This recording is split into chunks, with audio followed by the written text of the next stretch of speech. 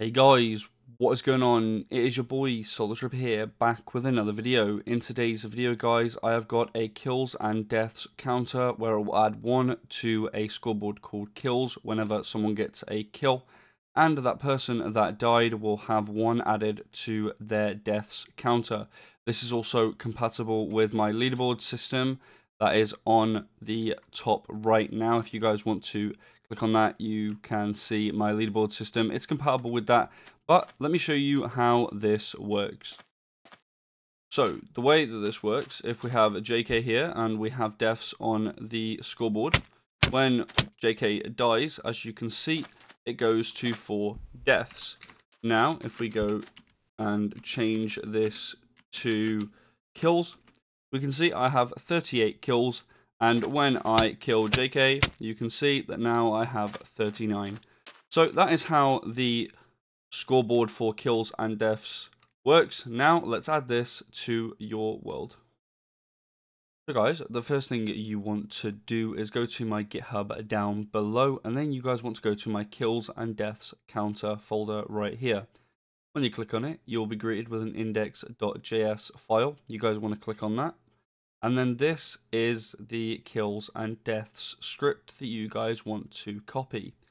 Then you want to open up Visual Studio Code, and you guys want to go to your manifest.json, and you guys want to find your entry file. My entry file is scripts/main.js, so let's go to that. Once we've got this open, make sure you know where this is. Then we're going to go to our scripts folder. We're going to right click that and we're going to click on new folder.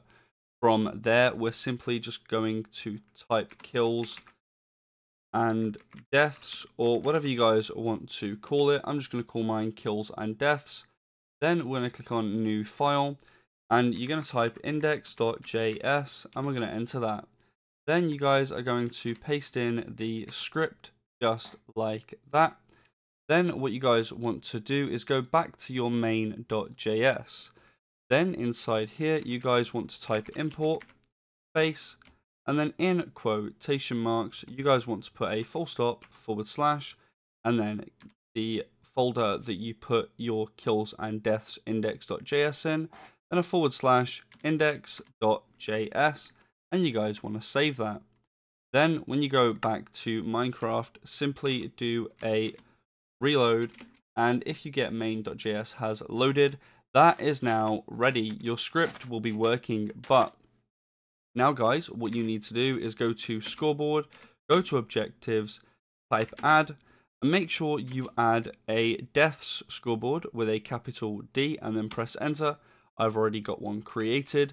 And then you also want to do this for kills as well. As you guys can see, scoreboard objective, add kills dummy, and press enter.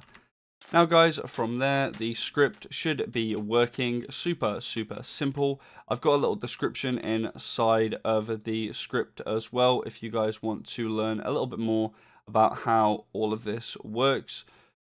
So that's it for today's video. Super simple, and this was requested by this person on screen.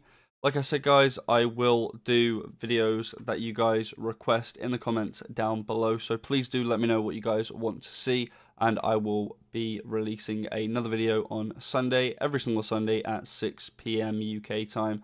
But anyway guys, thank you guys so much for watching. It's been your boy Solus. Don't forget to like the video if this has helped you. Subscribe if you haven't already. It's free to do and helps out the channel a lot.